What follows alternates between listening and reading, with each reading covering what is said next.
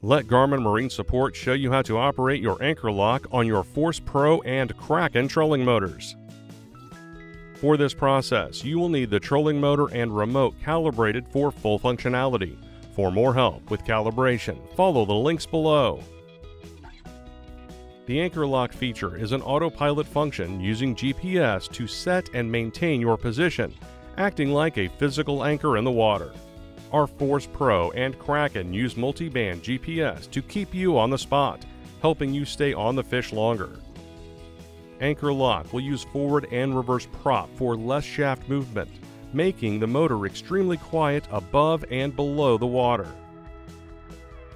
You can utilize anchor lock by pressing the anchor button on the remote, foot pedal, chart plotter, and even a compatible watch connected to the trolling motor. For this video, we will be using a remote. Press the anchor lock button. The screen on the remote will show the distance and direction from the anchor lock spot. The distance is shown in feet. The direction from the spot is shown by the arrow indicator. Feet can be changed to meters on the remote under units in the trolling motor settings if preferred. Press the anchor lock button to turn it off.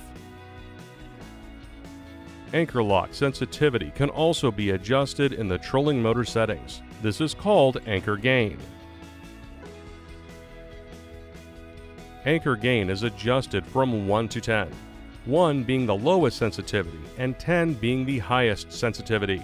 5 is the default anchor gain after you calibrate for the first time.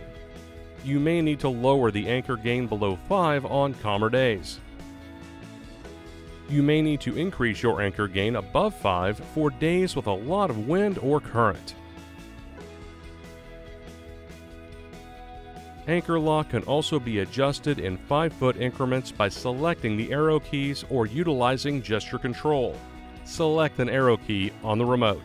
The trolling motor will then adjust and make its new anchor lock 5 feet from the original spot. Gesture control while in anchor lock allows you to point and move in 5-foot increments in any direction. Hold the anchor lock button and point in a direction to move. The remote must be calibrated to use gesture controls. For more help with gesture controls, please follow the link below.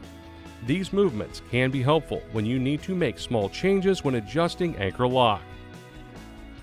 Always bring the boat to a rest at the intended location prior to enabling anchor lock. The trolling motor captures GPS location at the precise moment anchor lock is enabled. Enabling anchor lock while the trolling motor is underway will cause overshoot of the location due to the continued forward movement of the boat.